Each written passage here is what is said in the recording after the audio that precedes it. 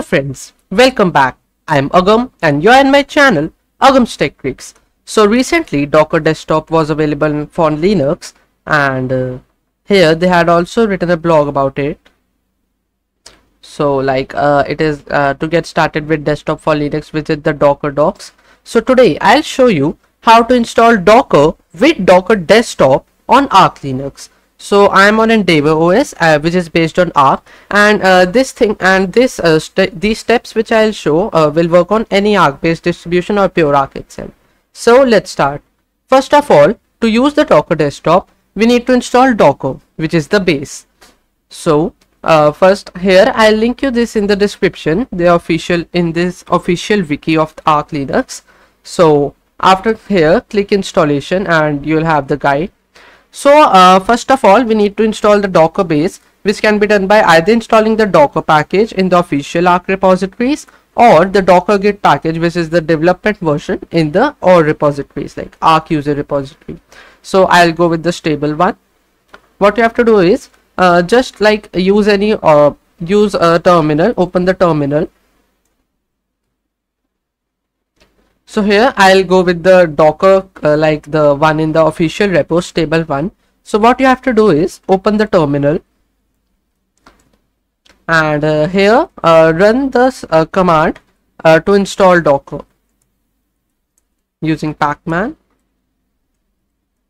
and then press enter. It will ask you for your password. I'll give you the command in the description also. Now here proceed with installation, just click Y and continue.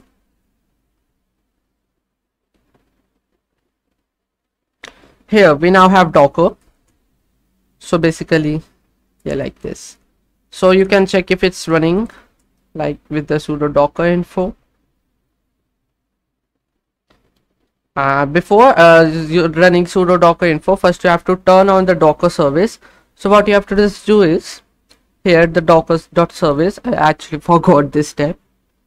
So what you have to do is just run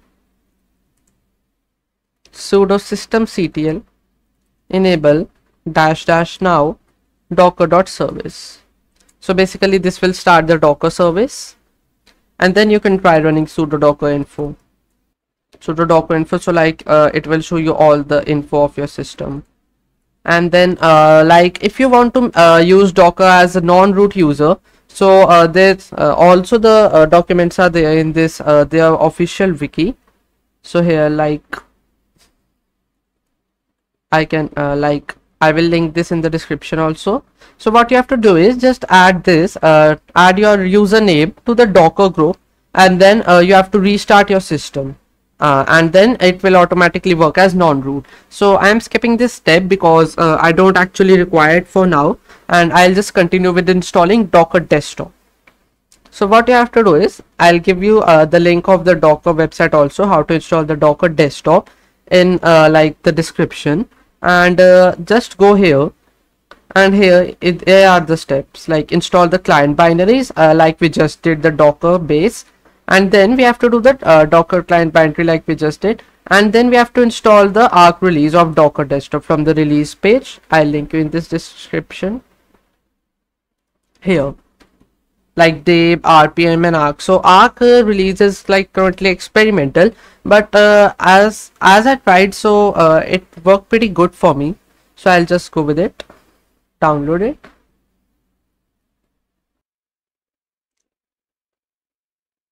So it's downloaded, and it's probably downloaded in the default downloads folder, like which is the default one. So here I have it. So here basically to install it, we have to install this package with the upgrade command of pacman, because it's not really in the official repository yet. So open your terminal in the downloads folder. Either you can do it with CD and open the downloads folder, or just right click wherever you are. Like if you have this Nautilus or even in the Dolphin file manager, we have that, right click and open it terminal here.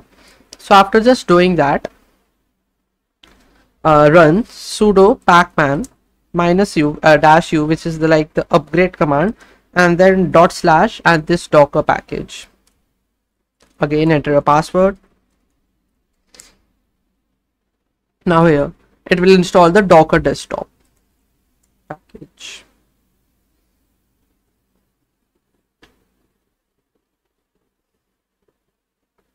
So now it's installed by it's now installed. So now open the Docker desktop app. It will take some time to start. Here our service agreement has changed and I accept the terms. Like this is the basic startup.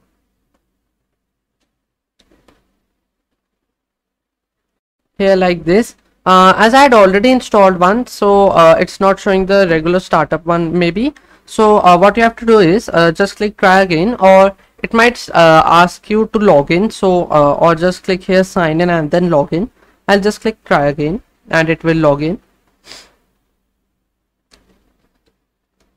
Here log into Docker. So what you have to do is just enter your email ID and password, the regular one. Like it's not compulsory to log in, but I'm just doing it for now.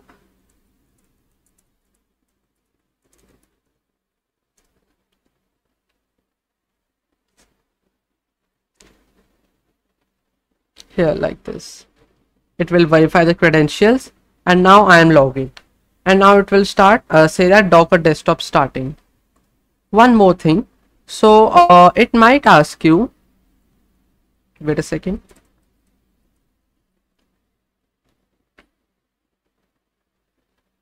Here it might ask you like to create a Gpg key and then init the pass, like this command. So you have to do that, as I've already done that before. So just run this command first, Gpg generate key, and then enter your email ID and password, and then it will show you like ID, and using that just run pass init and whatever ID you got, and after that try opening Docker desktop again and the issue might be fixed.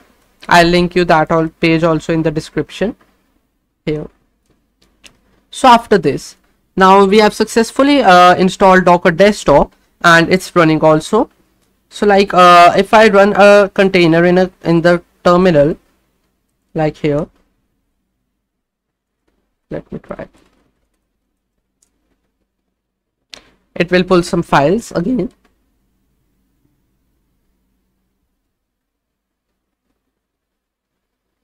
Because I am running a like container.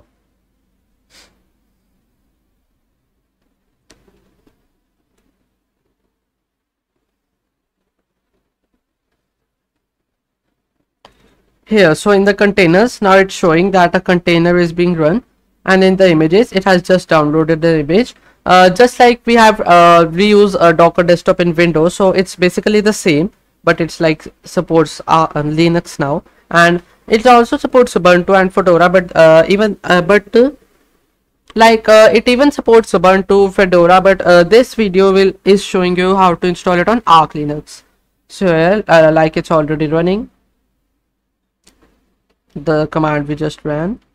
And also if you don't want to run from here, like from the terminal, there are also some images like which are already there in the app itself, some recommended one, or it's on the Docker hub. So like it will show you the command, and then you can manage here like just we normally do on Windows also. So like here we can use we can run an engine server and path to the static content directory. It will ask you like everything.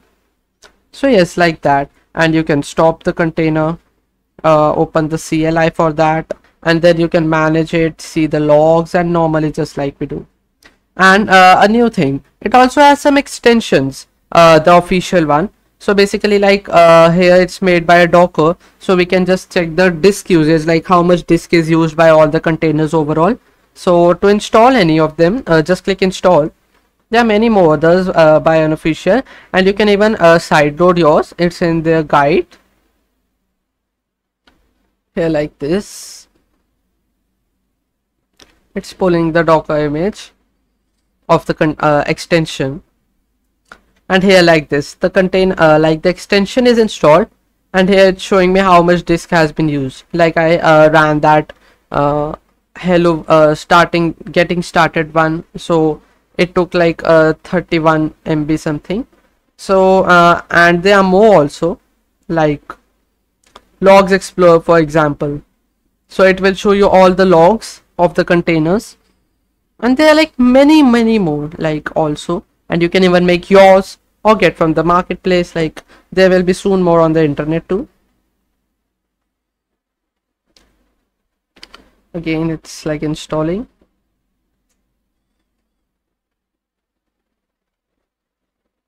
Here, so in the log explorer, here it has shown all the logs, etc.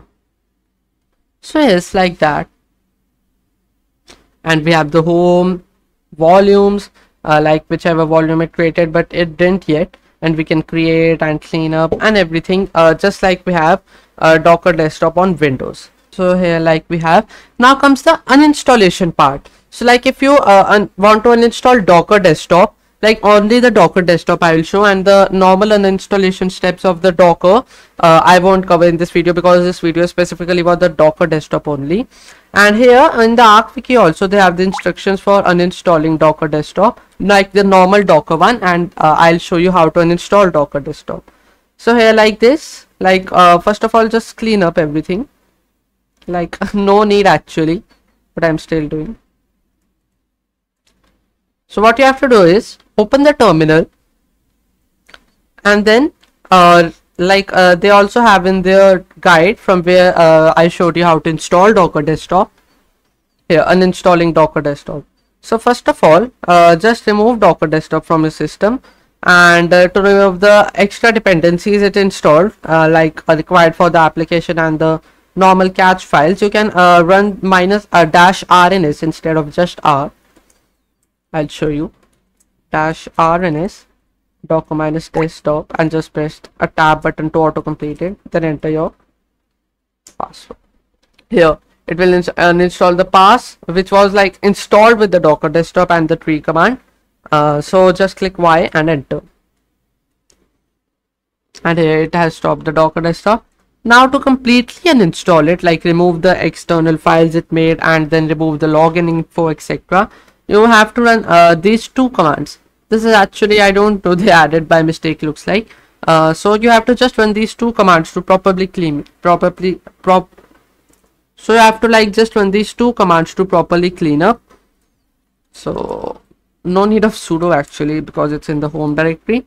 And here to remove the symlink, because I've already uninstalled, so yes, it has already removed. If it has not, you can run this command and just.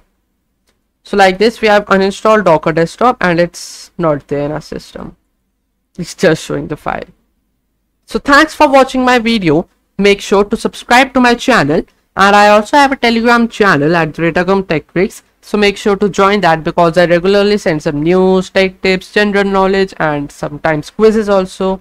So many more things. Thanks for watching.